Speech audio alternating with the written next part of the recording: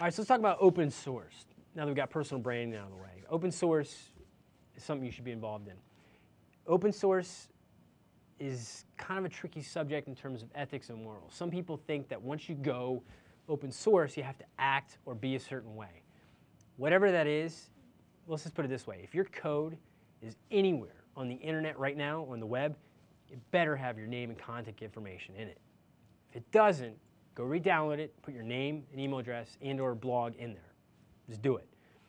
Part of my career started from putting my name and email address in my code. People would use it, have a positive reaction, and that positive reaction was associated with my name. My name was an email address and contact, and I would get jobs from it, right?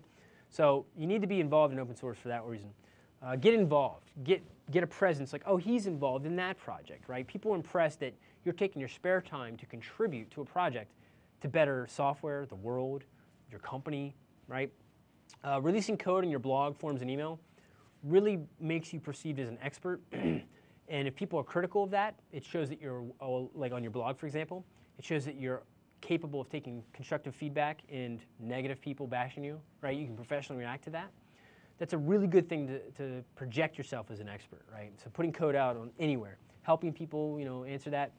And that's technically a form of open source. You're taking some free code and give it to them for free. Speaking at industry events, again, going back to it, don't just attend events. You should never go to conferences unless it's really out of your sphere of comfortability. You should always be speaking at conferences. I don't care who you are. If you know something, go speak about it. That's open source, right? Sometimes you could have an open source project you would talk about, and that's cool too. And the same goes for online events, like Raul Balkin's Singularity. You can speak online, that counts. So why would you go? Here's an example of why open source. These are quotes, okay, that I got from people online.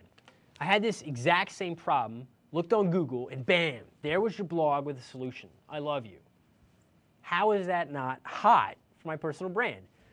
Clients are like, do people really appreciate all that code you do?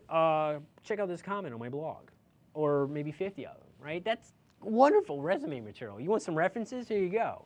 And I swear I didn't edit it, right? This code is exactly what I needed for my project. Well, I'm glad I contributed to your project, and I'm sure there's a lot of other people just like you. That's awesome, right? It's a great feeling. You just taught me a new approach to that problem. I'm teaching people by releasing code. I'm making the world a better place. That's fantastic, right? Your code causes people to love you. When you create code and you release it on the web and it contributes and works in some way, people use that, have a positive experience, and that positive experience is associated with you, with your personal brand. That's how open source helps you.